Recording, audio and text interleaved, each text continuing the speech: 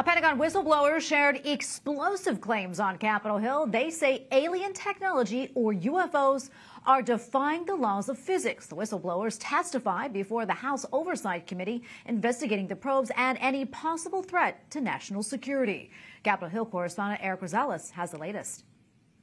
Good evening, Tracy. You know, two of the witnesses, retired military fighter pilots, told about objects that they encountered flying across the sky. Another was a former intelligence officer who was part of the Pentagon's UFO task force. He claims the U.S. government has intact and partially intact alien vehicles and non-human alien remains.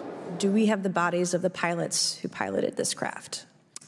As I've stated publicly already in my News Nation interview, biologics came with some of these recoveries. Yeah. The hearing was the talk on Capitol Hill, with lines to get in stretching down the hall and around the corner. Were they, I guess, human or non-human biologics?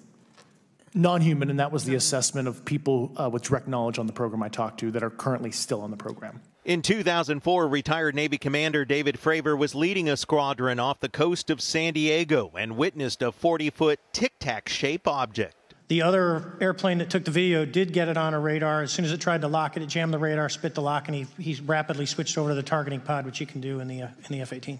It moved at speeds never seen before with no thermal exhaust. It knew exactly what it was doing. It was aware of our presence, and it had acceleration rates. I mean, it went from 0 to matching our speed in no time at all.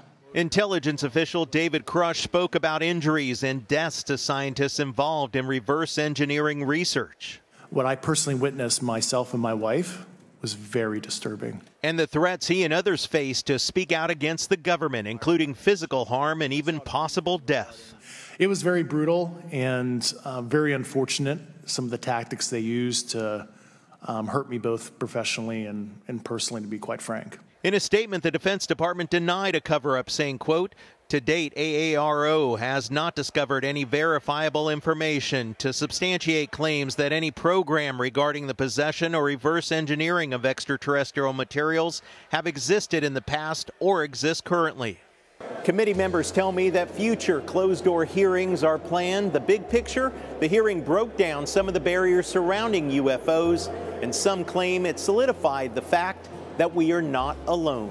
At the Capitol, Eric Rosales, EWTN News Nightly.